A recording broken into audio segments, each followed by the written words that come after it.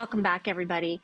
So the newest piece of work from our next guest is an invitation to learn to love our own bodies, to unsubscribe from everything that we think we know about our bodies and begin healing from the trauma that our bodies are carrying around. She is a clinical psychologist, award-winning researcher, and author of her new book, The Wisdom of Your Body: Finding Healing, Wholeness, and Connection Through Embodied Living. We're so excited to have you on the show. Welcome, Hillary L McBride.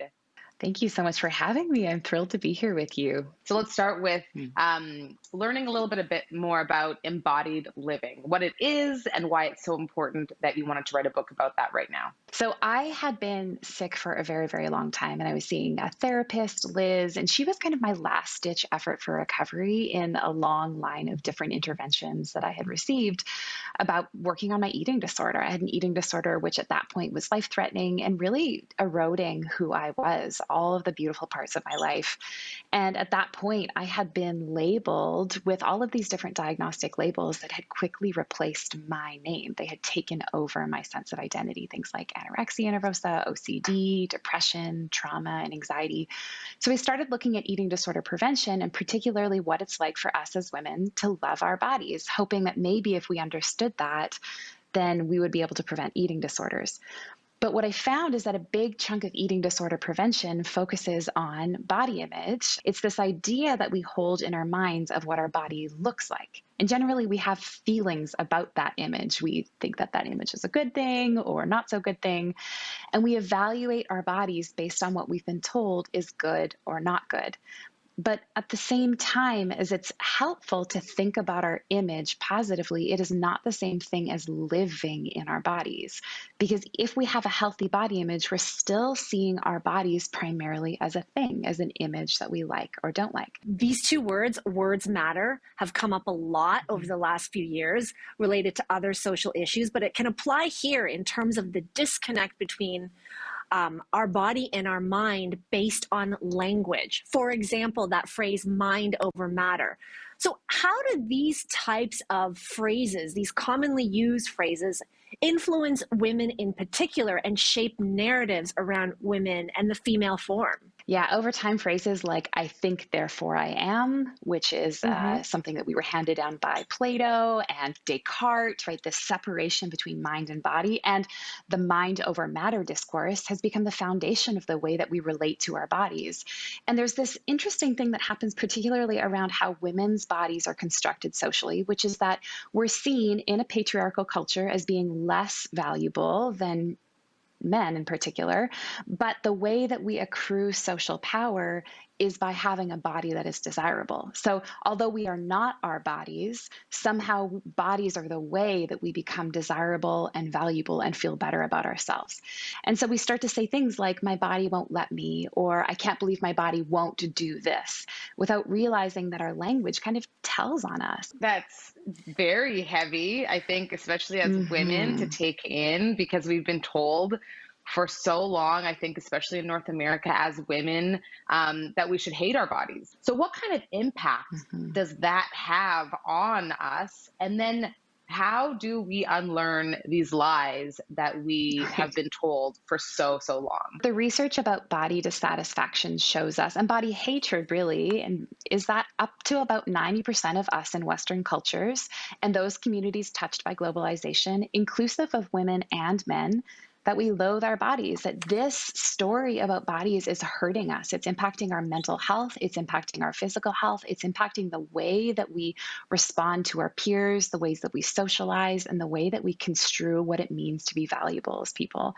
So numbers this high and this pervasive among women and men have led us in the research community to decide that this is something called normative discontent, that it is so frequently occurring that it's normal. Doesn't mean it's healthy, doesn't mean it's the way that it should be, but there is this kind of thing that's in the discourse that most people, if they have not felt inside of themselves, they understand and can recognize in the social fabric around them. Because we've been taught to see our bodies as objects. We've been taught to see our bodies as appearances that we evaluate as good or not so good. It's this kind of, the way that I think about it is like a hand-me-down shame that just ends up consuming our time and our energy and our money and our opportunities. You talk about how oppression is a form of collective trauma that can often go unrecognized, especially when it comes to our bodies. So can you elaborate a little bit more on that? Oppression often goes unrecognized as a form of trauma because rarely is it one single event that a person can point to. It's a collection of things that have happened over time. So one study that I share about in the book concluded that people in oppressed or marginalized groups can actually meet all of the criteria necessary for a diagnosis of PTSD, but they don't have that single life-threatening event usually associated with PTSD. So whenever we're talking about power and oppression, it's really important to talk about how the systems that give some people power and keep it from others are both constructed and concrete. They're material. They actually impact our physical bodies. To say that they're constructed really means that there are these categories of value that are created by our minds. They're made up. To say that they are concrete or material or physical means that the impacts of these made up categories actually impact us in a very real and tangible way. So an example of this, just to make it really concrete, is gender, right? The gender binary of like, this is what a man does and this is what a woman does are made up. And there's stories that are so reinforced and concrete that it's hard to imagine that they're actually a story. Right? I just had a little baby girl, and it was amazing how people, no matter what we told them, just gave us pink things, right? Here's the story. You have a girl. Here are the things that you give a girl. So the story goes around the gender binary. If you're born with a penis, you need to act a certain way. Act this way. Tuck your emotions away. Be strong. Be stoic. If you're born with a vulva, act a different way.